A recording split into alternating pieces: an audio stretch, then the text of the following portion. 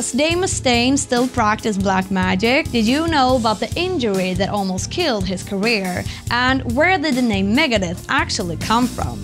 You're about to find out and more, so stay tuned. I'm sure you all know the story of how Megadeth formed. After Dave Mustaine was kicked out of Metallica for his reckless behavior, he vowed to take revenge by forming his own band that would be faster and heavier. Megadeth became known as one of the big four thrash metal bands that also included Metallica, Slayer, and Anthrax.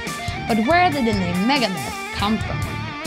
On April 11, 1983, Dave Mustaine was fired from Metallica and sent packing with his guitar and amp on a bus back to Los Angeles. As he detailed in his book, Mustaine, a Heavy Metal Memoir released in 2010, he recalled how he picked up a newspaper on the journey home that said, "The arsenal of Megadeth can't be rid, no matter what the peace treaties come to." The name stuck with Mustaine, and at the time he was trying to think of a foreign name that combined the words fire and bomb. On the same bus journey home, he was also writing the lyrics for the first Megadeth song. While initially called the song Megadeath, he changed the title to Set the World Afire. When he got back to Los Angeles to form his new band, he decided on the name Fallen Angels, but that didn't quite have the apocalyptic impact Mustaine was hoping for. So one day, his band were sitting around coming up with ideas for names. The singer at the time, Laura Kane, just said, "Hey, why don't we just call the band Megadeth?" After seeing Dave Mustaine write this as a song title. And so the name Megadeth was born. And I think you all agree it definitely sounds better than Fallen Angels. Hey man, why don't we just call it Megadeth, man? Although heavy music has often been associated with the devil, Satanism and other dark arts, it may surprise you to learn that many metal musicians were brought up in strictly religious families. James Hetfield, for example, was raised as a Christian Scientist, Marilyn Manson was raised as a Christian and had a Catholic father, and Dave Mustaine was also brought up to be a Jehovah's Witness. Mustaine's mother became a Jehovah's Witness when he was just 7 years old, and Mustaine also said it ruined his life, which is why he started to practice black magic. And we have more on his experience with black magic later on in this episode. As if Dave Mustaine hadn't already had enough problems in his life, in 2002 he suffered an arm injury that almost ended his career and Megadeth. On January 7, 2002, while being treated for a relapse at La Hacienda Treatment Center in Hunt, Texas, Mustaine fell asleep on a chair, which you might say doesn't sound too dangerous. However, his left arm was resting over the hard edge of the chair, and when he woke up, his arm was completely numb. He had managed to completely cut off the circulation to his radioulnar nerve, which powers the forearm muscles that bend the tips of the small and ring fingers, essentially crippling his guitar-playing hand. He was told he'd be lucky to get even 80% of his mobility back in his hand. Obviously, Mustaine wouldn't stand for this. Mustaine would spend the next 13 months in physical therapy trying to regain his guitar-playing ability. Luckily for him and Megadeth fans all over the world, he still shreds like a beast. For me, I never had anything that I needed to make up for myself. I was already starting from less than zero, so everything was just a blessing. And I look at this way that we connect with our fans is that there's no socio-economic difference between us, because I was homeless. I panhandled, you know, I've gone without meals, and I know what it's like. I know what it's like, and I would never put myself above our fans. For many years, people have associated heavy metal with witchcraft, Satanism, and the occult. Black Sabbath, the originators of heavy metal, were known for having an interest in the occult and various dark arts. But how many metal bands have actually worshipped Satan? Well, the truth is, not that many, except for Megadeth. Dave Mustaine always resented being raised as a Jehovah's Witness. So in his teenage years, he started to practice witchcraft and even black magic. He even attributes his use of black magic to many bad things that happened in his life. He said that because he placed the black magic hex on someone when he was younger, it ruined his life and he's never been able to escape it, which is why in his latter years he became a born-again Christian to try to absolve him of his sins. Although Mustaine has never publicly said what the black magic hex was, he did write a song about it with Megadeth called The Conjuring. He even refused to play the song live for many years as he was worried it might bring harm to others. So why not give it a listen and see if anything out of the ordinary happens? I'm sure you all know who Kerry King is.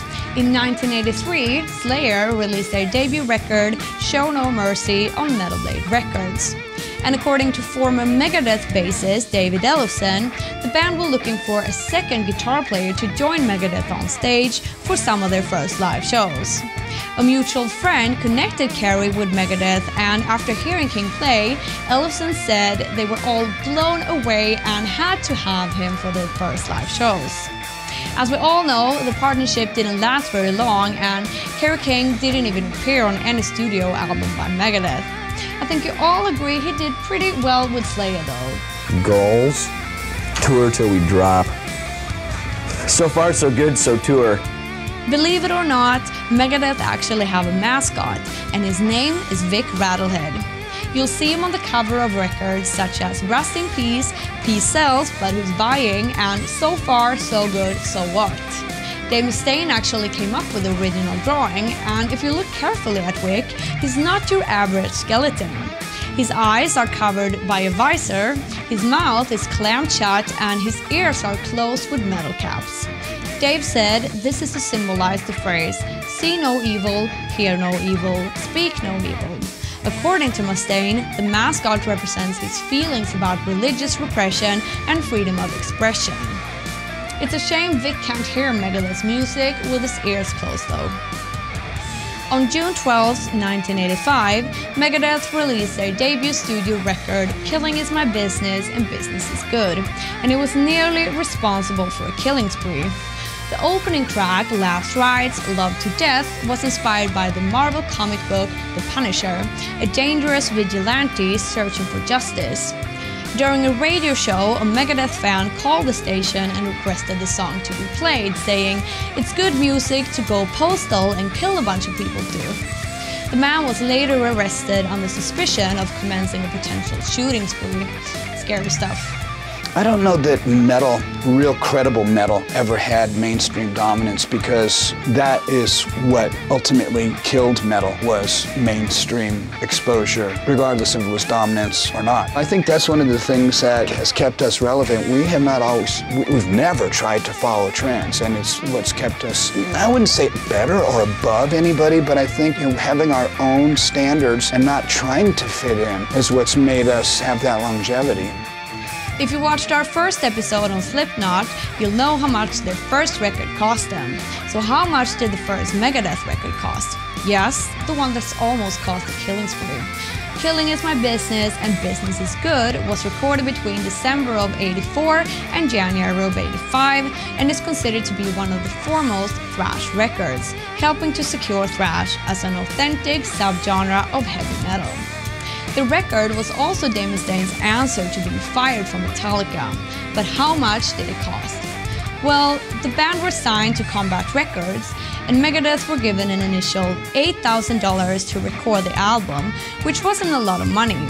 However, the band spent half of it on alcohol and other various substances. The label then had to hand over another $4,000 for Megadeth to finish the record. It was recorded at Indigo Ranch Studios in Malibu, California. Considering Mustaine was fired for his alcohol addiction, it's no surprise the band spent most of that money getting loaded. We all know who the Sex Pistols are.